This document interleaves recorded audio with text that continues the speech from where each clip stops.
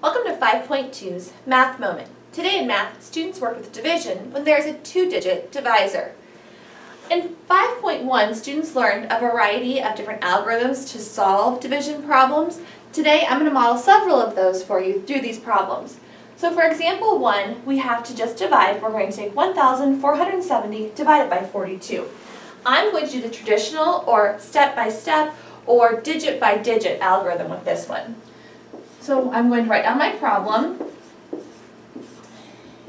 and a couple of key vocabulary words that you might want to talk over with your 5th grader is this is our divisor and this is our dividend, and our answer is our quotient. So the first thing I'm going to think about is I'm going to think, can 42 go into 1? I know it can't, so I'm going to put an X up there. Can 42 go into 14? Again, 42 is larger than 14, so it cannot. Can it go into 147? Well, no, 147 is larger than 42, so I know it can go in. What I'm going to do now is I need to figure out how many 42s are in there. And by doing that, I need to guess and check. So what we encourage the students to do is take a little piece of paper off to the side or on the side of their notebook paper where they're working. They just are going to need to do some multiplication facts to be able to figure out how many 42s are going to get them close to 147.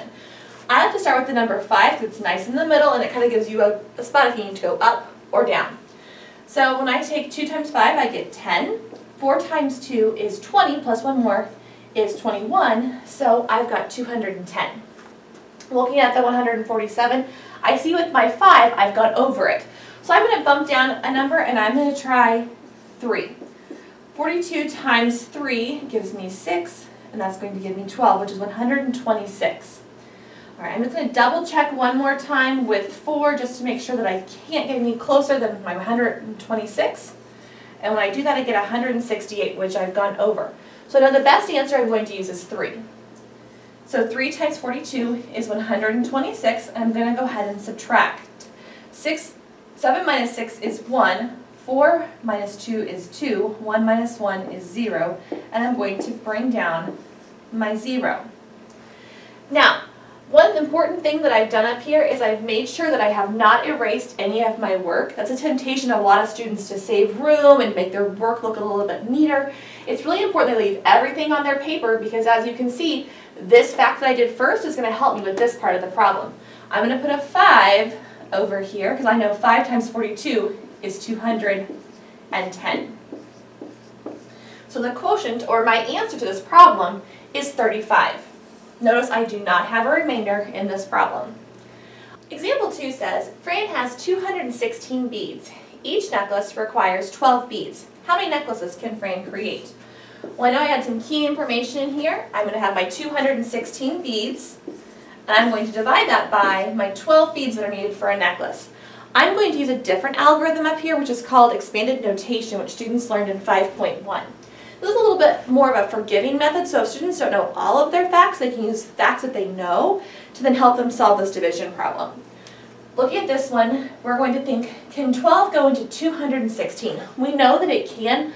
A lot of students are very familiar with 12 times 10 because that's 120. So I can start off with that fact to make my number a little bit smaller. So I'm going to start off with 10 up here. Notice I put each digit in the appropriate spot.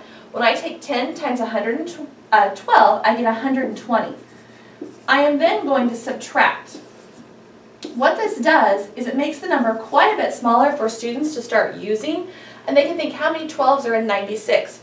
Well, some students might know there are 3, or they might know there's 5, or whatever fact they happen to know, they can use. Now, in this case, I'm going to use 12 times 5 because I know that's 60. I'm going to put my 5 on top, which is going to give me 12 times 5, which is 60. And now I'm going to subtract. Now, some students might think, okay, 12 can go into 36. I know they can go in 2 times, or it can go in there 1 more time, or it can go in 3 times. Whatever fact your student knows, they can use.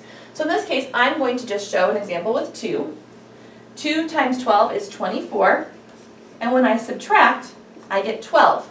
12 can go into 12 1 time. 12 times 1 is 12, with nothing left over.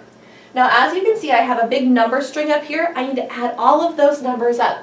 Now sometimes students might have quite a few numbers if they've only used facts that they're familiar with, and that can lead to some larger number strings up there where they need to add them all together. So in this case, what I'm going to do is I'm going to take my 2 plus my 5, which is 7, plus 1 more is 8. So I know I've got 8 plus 10. 8 plus 10 is 18.